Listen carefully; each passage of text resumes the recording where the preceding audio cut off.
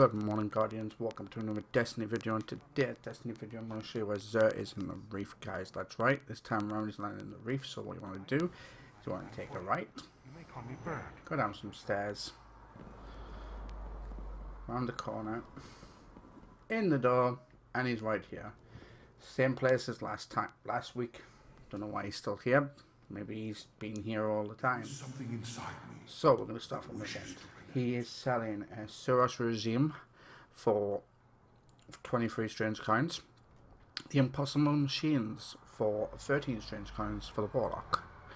The Knucklehead Radar for 13 strange coins for the Hunter.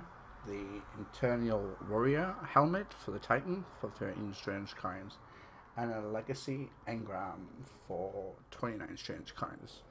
And he is also selling the Shock Horized for the Supercell and Born in Fire for the Young Wolves Howl ornaments.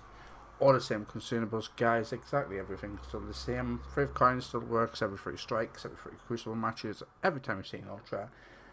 And that's it, guys. So once again, he's in the Reef.